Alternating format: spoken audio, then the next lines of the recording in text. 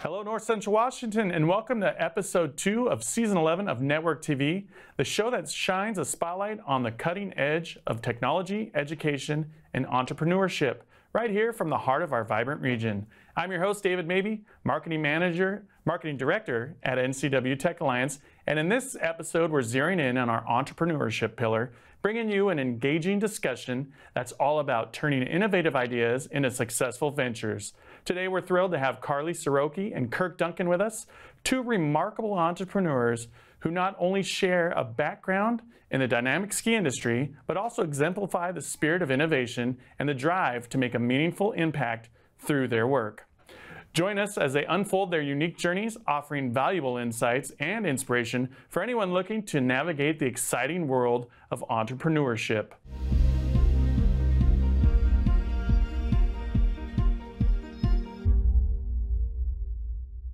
Welcome back to Network TV. I'm excited to introduce you to Kirk Duncan and Carly Siroky. How are you guys doing today? Life is good. Life is good. Kirk and Carly, I guess give me a little bit of intro about your backgrounds and what you're currently doing. We'll start with you, Kirk. And so I graduated from the University of Washington. I worked my way through in food service, and I ended up buying the food service at Mount Baker ski area and operated that for 10 years, then got into ski area consulting and just been traveling around working with half the ski areas in the country. Ended up in Juneau, Alaska, running a ski area up there, and then the Public Works Department, Parks and Rec, retired 2.5 years ago. And now I'm back working for the Small Business Development Center, helping small businesses improve their profitability, as well as helping new people, new businesses get started. All right. So we're going to dive into this, but Carly, let's get a little introduction on you as well so we can kind of tie all this together for the audience at home there. Sounds good. Well, I'm basically just a different version of Kirk.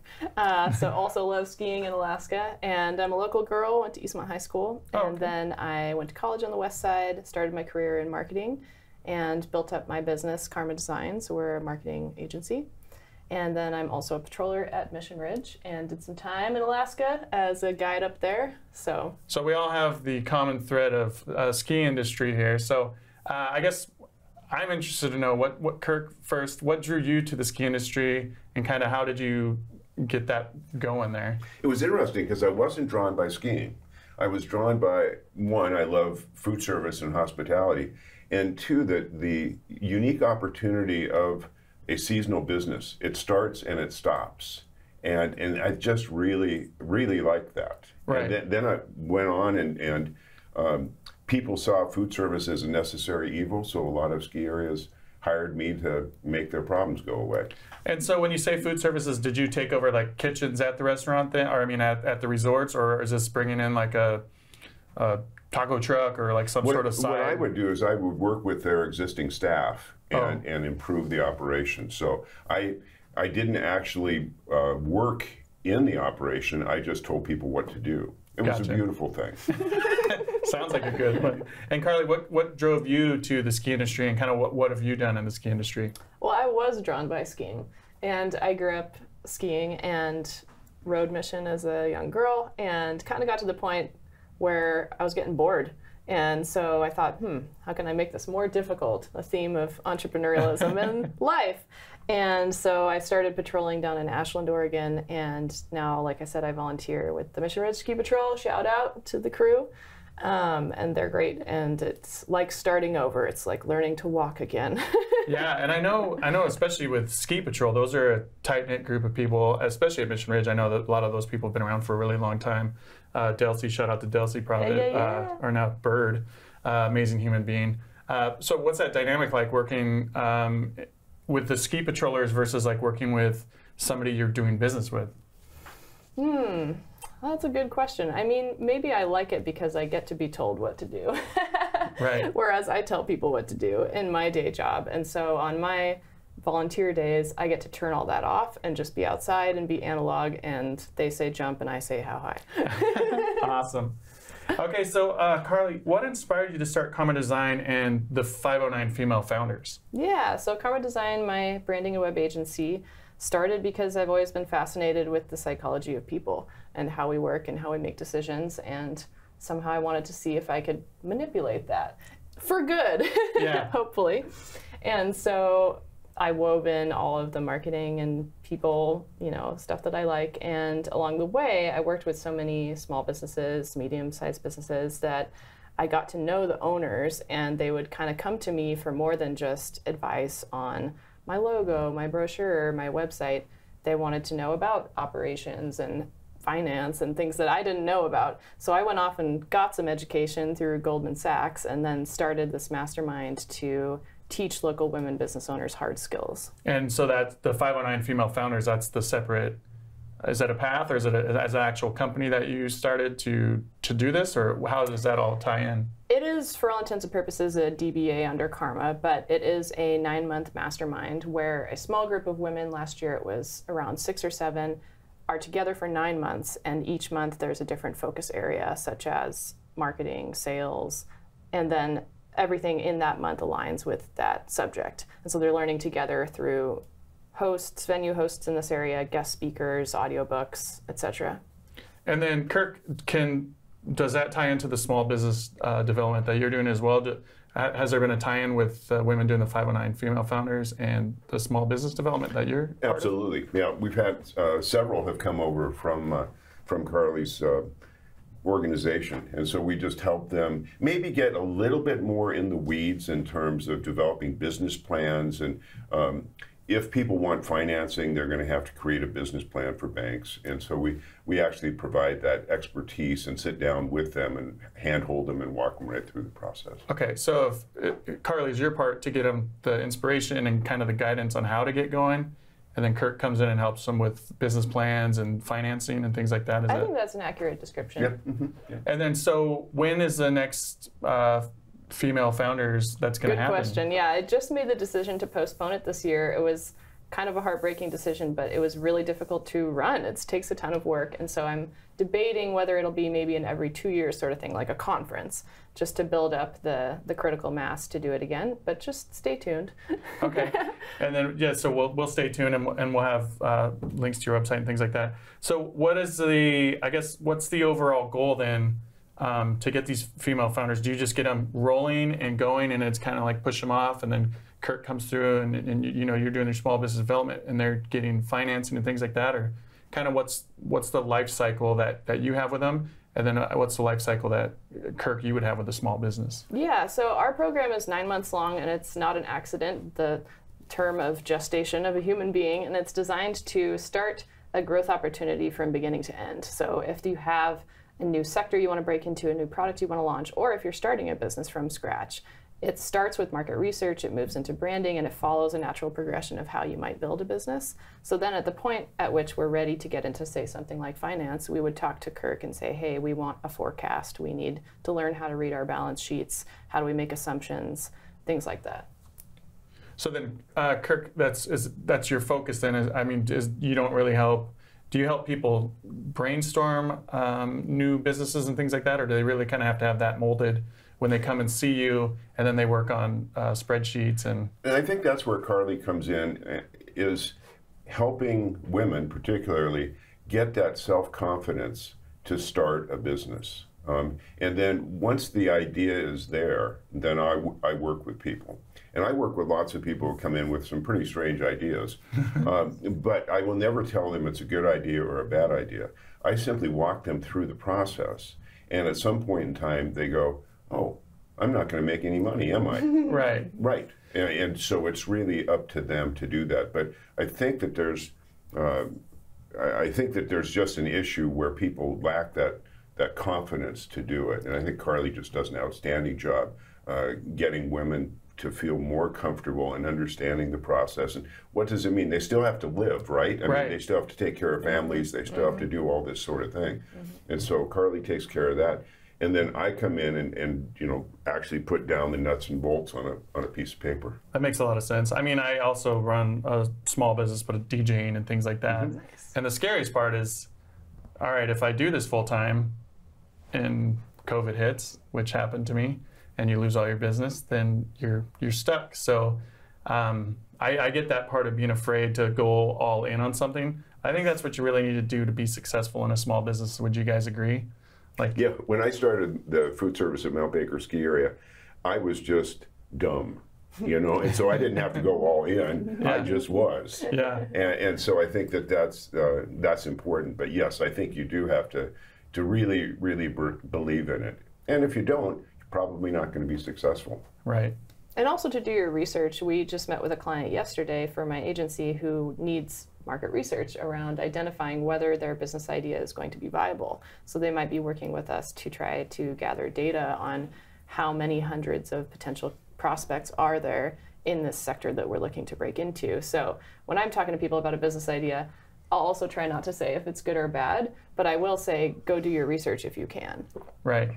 This has been fascinating. We got to take a quick break here, but when we come back, we're going to dive more into the consulting services they offer, also get into more of the, I guess, the weeds of what people should be doing or looking to do if you're trying to start a small business.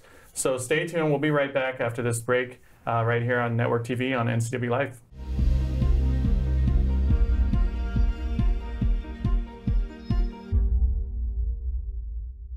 All right, welcome back to Network TV. We just got into some of the background of Kirk and Carly here, and now we're going to kind of dive into more of the consulting they have to offer and some strategies and things like that that we should look for as people trying to start our own businesses.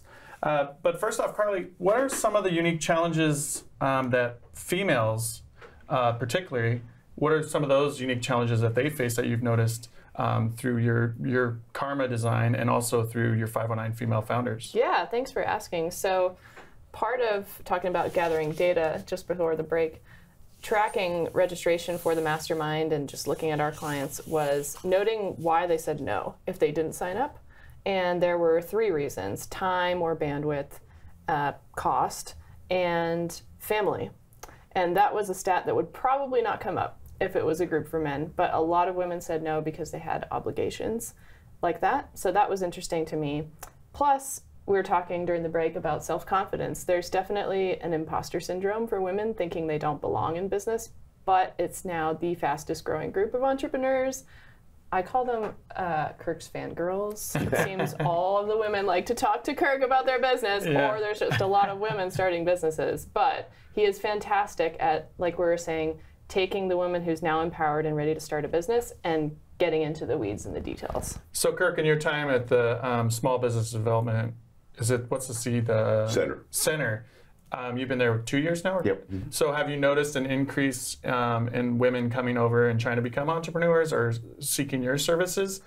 I think it's interesting because there's actually more women starting businesses than there are men. In the SBDC, we deal with both existing businesses and new businesses. So the existing businesses are more men, and people wanting to get into business are more women.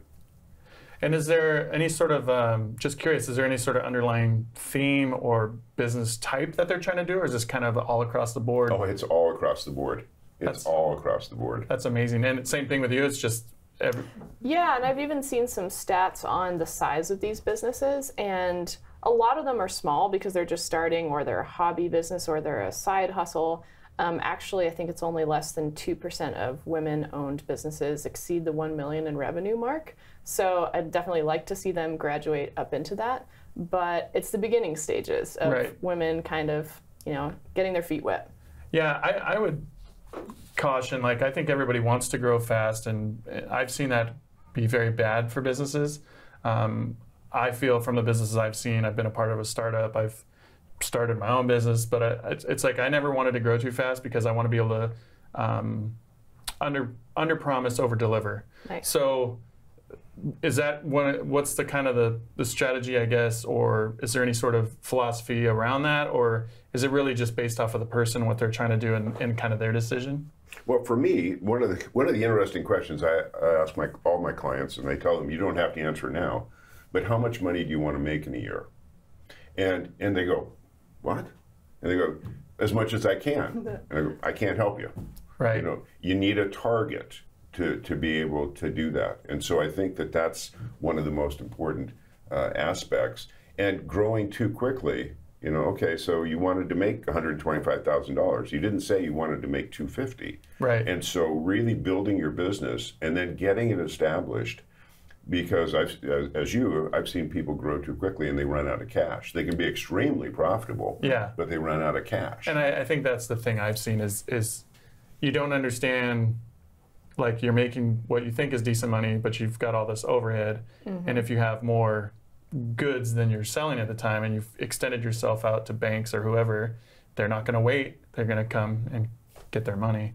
So, yeah. Anything you want to add on to that train of thought? That's just the importance of learning how to read financial documents, because being fluent in that is so critical. And I didn't know how until recently, and through the Goldman Sachs, this was the 10,000 Small Businesses program that I graduated from, they showed us how to identify a growth opportunity as a line item in, say, your cash flow projection, and to say, this is what we're going to launch this year. Okay, once that's good, we've tested the viability, let's launch something new the next year and the next year, and you make this 5-year forecast, then you can scale responsibly rather than going crazy and growing too fast. Right. And I think at least for me, it's scary to look at financials and actually see what your balance sheet is and understand all of that, so I can understand why people are nervous about that. And I think that's a really good point you made, Kirk, about, like, how much do you want to make? And are you asking that, like, how much do you want to personally make, or what do you think the business needs to make in order to be operational and cover everything? How much you personally want to make. Yeah. And part of that is that they don't realize they have to pay both halves of Social Security, both halves of Medicare, and all of a sudden, well, you want to make 100,000? Well, that means you really need to make 130,000. Right. And if you're going to do a restaurant, that really means you're going to have to, the restaurant's going to have to gross 1.3 million. And then you start working backwards on, well, okay, how many people are you going to do each day? Yeah. And what's the average check going to be?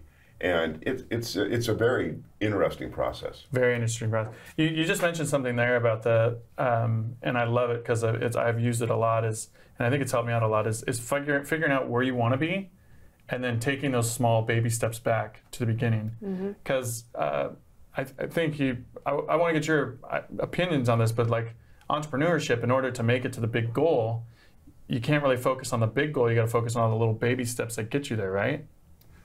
Yes, and sometimes it takes a leap of faith. So, the concept of focusing 80% of your time on the 20% of things that are going to yield the highest results. If you look at my email inbox, it's embarrassing. I have so many unopened things because they're not important. Right. Whereas last week, I drove to Seattle and back in one day to meet with a client that was worth it. Right. So I guess how do you guys balance that? You said 80-20 rule. Do you have a list that you make every day, or what's your kind of workflow on prioritizing what's important to you for that day and what's important, I guess, overall to your success? It's a good question. I don't have a process for doing that. It just sort of organically happens for me. I do respond to everybody. It just depends. Maybe I respond more robustly to some people than others, if that makes any sense. Yeah. I guess you could probably tell from an email, like, how serious somebody is based off of kind of the questions they're asking or how far along they are. What I normally do is, when people come in, I give them a bunch of homework to do. Like, if they want to open a restaurant, I say, who's your competition? And I want you to go outside their door and count the number of people that go into their door every day during these times, so you can start getting some kind of idea of volume. And they go, well, I don't want to do that. Right. Okay, well, I guess that's done. Yeah, right. I'll still work with them, but it indicates that they're really not very serious about doing the business. Yeah. And I like what you said about it's organic. So it's an intuitive feeling of what is going to have the highest ROI. And so one way that we think about it as a process in 509 is, what's your zone of genius? So if you can imagine a matrix, you've got your zone of competence, incompetence, excellence, and genius. And the goal is to be in the zone of genius as much as possible. The stuff you love, the stuff you could do in your sleep, the stuff that you do for free. Right. But you're going to get paid lots for it. And we get stuck in the other three zones. Things that, okay, yeah, sure, I could do my own taxes, but should you? Right. Or even the zone of excellence, where you're close to what you're really good at, but you want to get in there so that every day is just awesome. Yeah, I think that's really important. Well said. It's really hard to do too, especially, I mean, in my business was super small on my side hustle, but I get caught up in the weeds sometimes, like, what should I wear, blah, blah, blah. It's like, well, just show up and rock the party, and you'll get paid, and it'll be fun, and you'll get business from there. So that's just great advice. Well, so how has you guys' you guys have both kind of did this nomadic life and all that stuff. How has that kind of played into your roles with teaching or helping people in this entrepreneurship journey? I guess we'll start with you, Carly. Okay, sure. Yeah, Kirk was saying that he RV'd later, and I retired early. I did RVing in my 20s and 30s, and being nomadic and traveling all over, I've been to 20 plus countries. I really cite that as the reason why I see the world the way I do. And there's always a solution to something, and if you don't have it, you need to go explore some more. And so I just get so many different angles when I meet with people who are different than me. And I also learned that we have so much in common. So it's just this shared humanity experience. Yeah, so I would agree with you there. I grew up in a small town, moved to LA, which was a complete shocker. Met a bunch of different people that didn't look like me and talk like me, and it really changed my outlook and perspective on life. And then moving back to a small town, I brought my wife from there, and it's kind of done the same thing for her. So I think all those different experiences and like getting to know the world outside you is very important. I would 100% agree with you. Kirk, you have any thoughts on that? Well, it was interesting. I was thinking about it because I learned a lot from what I did from my dad, who really didn't like his job. And he did a very good job taking care of the family, providing for all of us, but he really didn't like his job. And I just went, I'm not going to be that way. And so the nomadic thing that I've done is just been to keep learning and growing, and to now be at my advanced age and be talking with some of my colleagues who haven't had the experiences. It's hard to imagine all the experiences I have had, and I feel very blessed to have been able to do that. That's awesome. And those, I mean, I think some people just get caught up in how they feel comfortable. I have friends in the small town who've never left, and they feel like they're completely fine with that. But I think you're missing a real important piece to not only share with your family, but to share like your view of how society works and different things you can do. So I guess we're running out of time here. I started the clock a little late here. So what would be a piece of advice you'd give to someone starting on their entrepreneurial journey today? Kirk, you want to go ahead and go first? So for me, which I think actually Carly should probably go first, from the standpoint that get yourself psychologically prepared to do it. And there's a really good book called The E-Myth Revisited by Michael Gerber, and it talks about the 3 personalities that you need to run a successful business. And then what I didn't do when I first started in business, I didn't have a plan. And it's really important to have a plan. And so that's my #1 recommendation to people. And it doesn't have to be overly sophisticated, but you have to be able to have goals, and measurable goals that you can look at each month to see, are we getting there or not?